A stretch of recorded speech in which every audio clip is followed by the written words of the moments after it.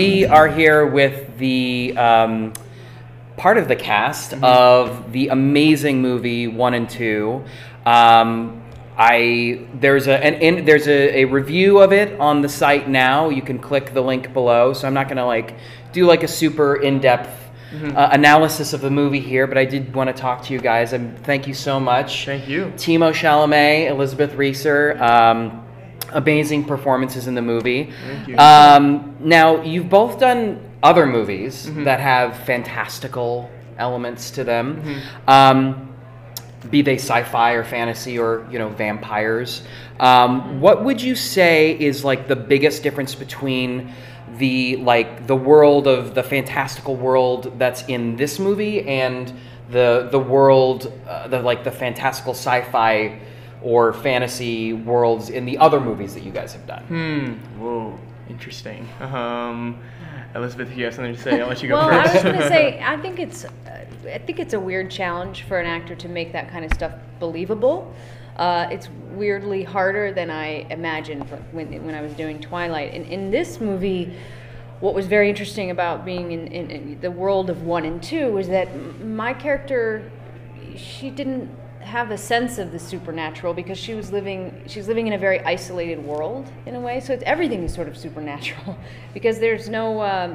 I've never, they don't have television, they don't have running water, we don't have electricity. So it's this very.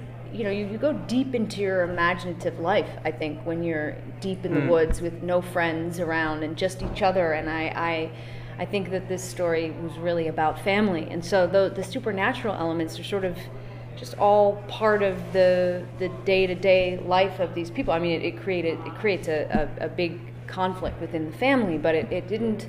I didn't think about it in those terms. Right. And right, I mean, right. Ditto. Right. That was my way of jumping into my little spiel here, even though I agree with everything you said. Oh, please. But I guess I haven't done. I guess Interstellar was very sci-fi, but I was lucky in that not lucky, but my part didn't take place in space, so I never had to deal with. Like Elizabeth said, making that imaginative leap, all my stuff was on Earth. Just a lot of dust. A lot of dust. A lot of dust, yeah. Yeah, exactly. So with this, I am the sci-fi in the movie. I have these supernatural abilities. I am sci-fi! But you have it on record. Timothée Chalamet is sci-fi. I am the sci-fi. That's all there is to it. Copywriting that. Yeah. But, I was talking about this with Grant earlier, and this is kind of my experience shooting it, and I didn't really know how to articulate it then, but in my discussions with him here in Austin, what's most important about I think, at 19, if I can say this, about doing the sci-fi stuff, is to ground it in realism. And I really shouldn't say sci-fi for this, because there are supernatural abilities, but it's in service to the story. It's not like the actors are props to it. It's almost like magical realism. It's exactly. It's like a sprinkling of exactly. Yeah. So I think the biggest challenge there is you do want to play in a realistic setting. So when people see the supernatural aspects of it, they go, oh yeah, that's part of the film. Whereas, and I said this earlier, but if the actors are doing some crazy thing, like some whatever weird style, and then there's teleporting, it's going to be no one's going to buy into it. Right. Yeah, that's true. That was great. No, I think that was amazing. No, because we never officially call it teleporting. Sorry, Andrew. Sorry. It isn't. But it's interesting. I mean, no, there was no real word for it, so that's why you're calling it teleporting. Right. But there really was no word for what it was. Right. It was this really special, magical, weird thing within this family. It's like on The Walking Dead, they never call them zombies, but it's like. Okay. Obviously, they're zombies. Right. Yeah.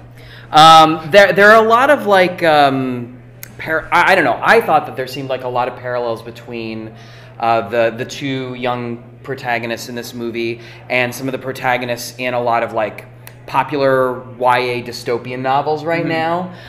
Do you feel like the story sort of cut from the same cloth, or do you think it's just completely 100% different? Well, I don't know. Like Andrew kind of answered this earlier, our director, where he said, I think these things are fundable, Right. I have no concept of what that's like. But it is from the same model, and it isn't. And by that I mean, if you want to see a complex young character, you don't see a lot of it. You're going to see them with enormous obstacles to overcome. And I think in a lot of these, that's what's so nice about the dystopian YA genre, is that these young kids have huge obstacles to overcome. So in that sense, I'd say, yeah, similar. But when you see the movie, if you see the movie, you'll see there's such space in some of the moments, just the way it's so beautifully shot.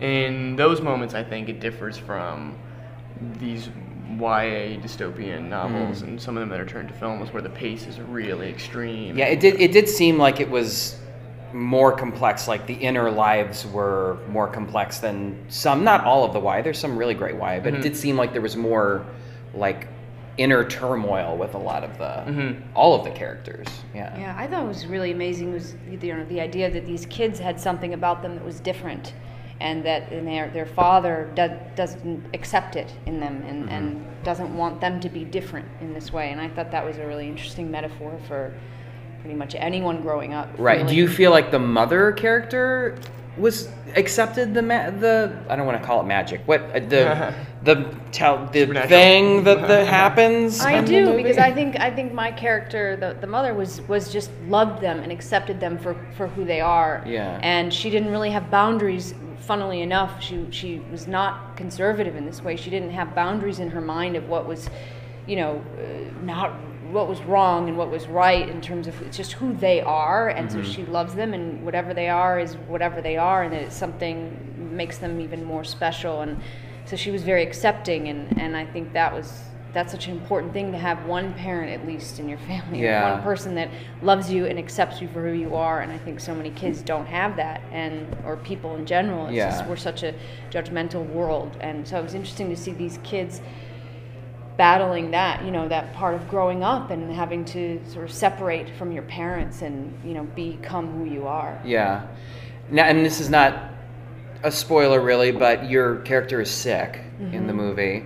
Do you think that her acceptance of their abilities is what possibly adds to her being as ill as she is? Well, that's an interesting question. I mean, some people really felt that their abilities, their magical, abilities, were what caused her to become ill. And that there was a link, and I think the children were worried about that. Certainly, the father, my husband, thinks that in the movie, but I don't think that I think that. Right. I think that they're completely unrelated. I don't know necessarily what as the truth character is. You're saying you don't feel like and as me personally, I mean, I think like the mystery of that illness was very interesting to me. I mean, I never went to a doctor in that movie. There are no doctors in our world. Right. So this illness is a mystery. It could have been any number of things, and I had ideas of it, what it was as the actor, but I don't think that they were killing me, metaphorically. Right. Literally.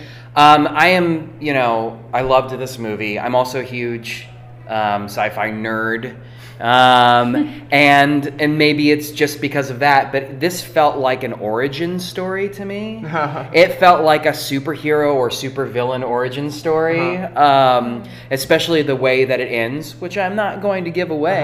But there's an ending that sort of just makes it feel like this is like the beginning of something. If you could see like a part 2, like what would you want to see happen to these characters? What do you think would happen to these characters? Just you and the Kiernan character. Not giving anything else. Not giving anything away. Yeah. Oh man, it'd be unfair to dream about, because I'm not the writer, and this could be like a summer tent pole. This could be like the next Avengers. That would be insane. A few people have mentioned that though to me, that they felt like this could be the beginning, the origin story, like you said, of something. It does feel like that, yeah. Yeah, Andrew, our director, retweeted something about a preview for the film at South by Southwest. Says feels like some lost origin indie for X-Men characters. So. Right. Yeah. I mean, do you have a sense of like where morally your character would go after? It's so hard without giving anything about the movie, so right. I'll tell you off camera. But okay, all right, fair enough. But you do have like an idea. Yeah, I think you go in you know, in a million directions, you know. Right. And then, like I said, it's really not, it would never, in that world, it's never up to me where it would go. Of It course. would be hard for the kids Yeah. going forward. Yeah, well, their Yeah. abilities would make it very difficult. In their childhood, the isolated nature Yeah. of their life. Yeah. Is there anything? I mean, completely off topic from the movie. Is there stuff that you guys are looking forward to doing at South by Southwest? That Well, I gotta get out of here. I'm going to the airport after this. Oh, no. So unfortunately, I haven't been able to Oh. to do too much. Also, I feel like I'm 4 years too young to really like experience it. But There's still barbecue. My favorite Yeah. thing so far has been the breakfast tacos. breakfast tacos are that awesome. has blown my mind. Like Should that pick one up on the needs way. to be Should pick one brought up. to other cities. Breakfast tacos. And this question is for you. So you are familiar with Spark Notes. Yes. Okay. Has Spark Notes ever saved your life? Yes. I'm sorry, Miss LaSalle and everyone else, but yes, Sparknos has come through many times. Is there any like specific like book that you feel like you had to like? This was like the one book that Spark Notes like swooped in and like. I'm forgetting its name, which is terrible because when I remember it, everybody will be like, "How did you forget that?" But where they live like on the edge of a cliff, this family, and and it's all about sexuality, and this girl, the mom wants to marry her daughter off to a suitor that she doesn't want to be with, and Oh man. You need the Spark Notes. I For need the Spark Spark- We need Spark Notes, Spark Spark Notes for the Notes. Spark Notes on this one. I should have read the damn book, and then I would remember. All right. Well, guys, thank you so much. Thank you. Thank you Thank so you. much for doing this. This is really awesome.